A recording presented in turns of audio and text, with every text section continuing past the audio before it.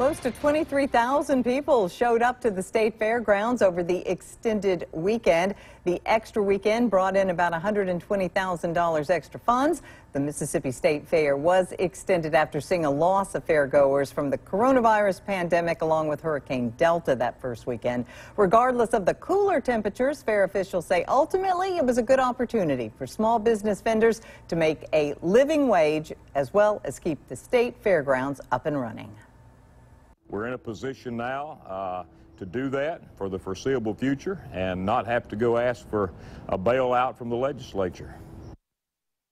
Gibson says there was also a 38% reduction in attendance and revenue this time around, but no employees contracted COVID-19 over the fair extension.